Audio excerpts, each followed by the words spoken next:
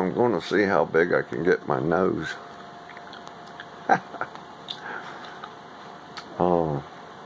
What I wanted to talk about was, let's say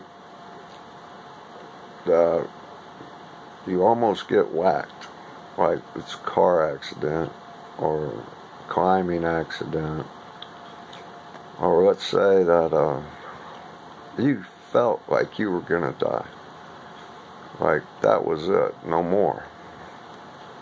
Time slowed down. Most people during the course of their life has had this happen at least once. Depending on your choices in life, you might have had it happen more than once. But let's say that happens to you. What do you think has happened when that happens? Time slows down.